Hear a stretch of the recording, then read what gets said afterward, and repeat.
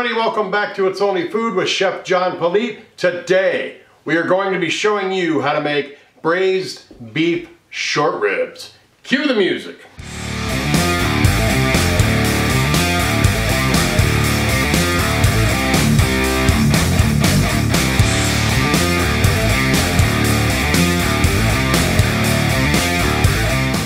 All right, well, thanks so much for joining us. If this is your first time watching, please do me a favor. Go down, hit that subscribe button, and then hit that notification bell to be notified each and every time I upload new content. Like I said, we're going to be showing you how to make braised beef short ribs. So let's head over here and check out our ingredients. We're going to, of course, start with our beef short ribs. These are flanken cut or Asian cut, and we'll get into a little bit more of that when we start browning these off. But then we're going to start out with our ingredients here. For the marinade, we have about a half a cup of chopped scallions, a quarter cup of minced fresh ginger, a quarter cup of brown sugar, a quarter cup of rice wine vinegar, a quarter cup of sriracha sauce, a quarter cup of molasses, a quarter cup of hoisin sauce, a quarter cup of fresh lime juice, 1 teaspoon of fennel seeds, and a quarter teaspoon of red pepper flakes. I did not show you oil in this, but we will be using a tablespoon of oil to brown these ribs off. So with that, let's head over to our pan and start browning these off. All right, so what you want is you want a pan big enough to be able to hold the rib meat in there. If you've got a grill, that'd be awesome, because all you want to do is basically brown these off, kind of seal in the flavor. And get the braising process started. So I've rinsed these off and I'm going to throw them right into that hot oil in the pan here. Like, I'm going to have to do a couple batches here because they're not all going to fit in the pan. And like we talked about in the beginning when we were introducing our ingredients, these are flanken cut or Asian cut. Most of the time you're going to see the rib is going to have the rib beat, and you're going to have a ton of meat on top, and they're going to be cut this way. What they do with this primal cut is that they cut it lengthwise across the bone, so you get the little bones this way instead of the thicker cut ones, almost like an oxtail. So these are really good for braising, especially with this wonderful marinade we're going to be using. All you want to do is just make sure these are browned off. And while these are browning, let's go ahead and start our marinade. And now that we've got those browning, we will just get our ingredients going in here. We've got our rice wine vinegar, our brown sugar, our ginger, the green onions. Now I did use the butt end of the stock, and we're going to use the rest of the green onions for when we plate up and make it pretty. So these are just in here for flavor. We got our sriracha, our molasses,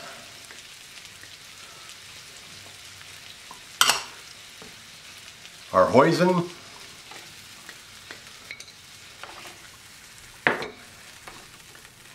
our red pepper flakes, the fennel, and our lemon juice. All of these ingredients will be listed below with the amounts and measurements of it. But this is our marinade. Stir that up real well and let it set, and when those ribs are done, we'll pour this on top. Alright, I've got the ribs all done, browned off in the crock pot. You can get your crock pot going early, or your slow cooker going and getting warm if you want a little continuity in the cooking process. It is not necessary, but it is a pretty cool idea to do. You got them all in the crock pot. Make sure that you got a crock pot big enough to put all your ribs into, and then you just put that sauce, marinade, right on top of it. And we'll be able to manipulate this a little bit later as it starts cooking to make sure that the sauce is hitting every aspect of this meat. But we're just going to put all this right into our slow cooker, put the lid on it, on high for 4 to 6 hours, and then we'll see what it looks like. But we will be checking in on it periodically.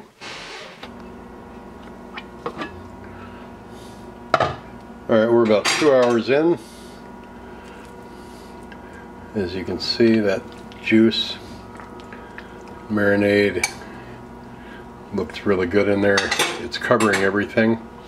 The meat's still kind of, I hate to use the word tough, but it's still kind of tough. But the aroma coming off of this is incredible. I'm just going to let them continue to cook. 2 more hours into it, we'll check it again.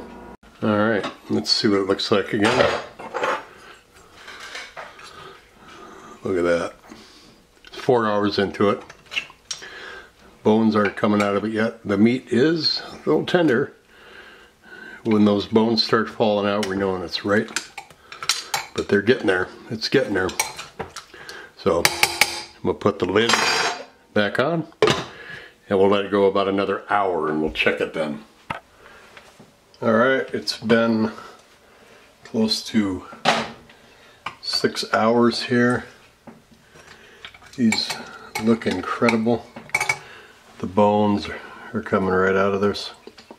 This meat is just going to fall apart. So what I'm going to do now is I'm going to pull a couple of these out, let them cool enough to cut them up, and then we're going to plate this up.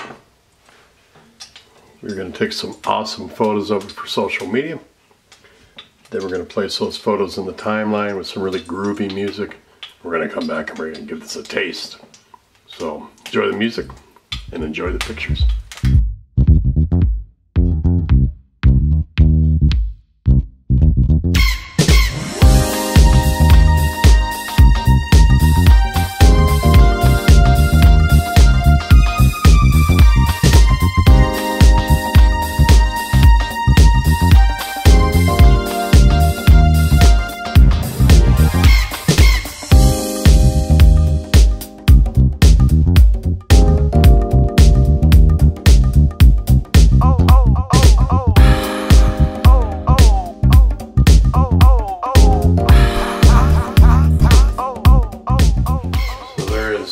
One more look at it before we eat it. So some udon noodles. I took the same pan that we browned the ribs in, put a little of that sauce in there, heated it back up, and put the noodles in there. It smells really good. Give a shot of these noodles first.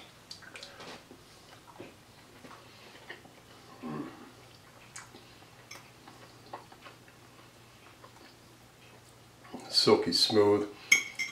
That sauce is really good on there. A little bit of noodle, a little bit of meat. Now I did, when I cut these off the bone, there was a little bit of the connective tissue, which was like intercostal muscle that was in there, because these are ribs. So I kind of just trimmed that off. It was next to the bone. Other than that, these things are just beautifully. They fell apart. Didn't even really need a knife. It's so good. I can't even begin to explain the flavor. Here's that meat. I hope that focuses on that. It's just falling apart good. You can see the striations in the meat. The udon noodles are a really good accompaniment with this. You can taste the ginger, the brown sugar, the vinegar, everything that went into this, the lime juice, the sweetness of that molasses. A little bit of heat with the sriracha, but not too much. But this falls apart. I mean, it could have gone another hour mostly. But it's perfect where it's at, but it could go a little longer if you really want it to be really tender and falling apart to the pack where it's almost shredded. Then you could just mix it right up with your noodles or your rice or whatever you're making. This would even be a good sandwich, I think, too. But incredible flavor, easy to make. It's just basically a marinade, browning off your ribs, throwing them in the hot crock pot, and just walking away from them for 6 or 7 hours. So I'm going to finish this off camera because I don't want to make a spectacle out of myself. So I appreciate you watching. Easy braised short ribs. Take care of yourself. Thanks so much for watching. Don't forget to like this channel and this video. Make sure you subscribe if you haven't done so already. Leave a comment down below and let us know how we did. And then share this video with everyone that you know. Take care of yourselves, and we'll see you next time right here on It's Only Food with Chef John Politte. Bye-bye.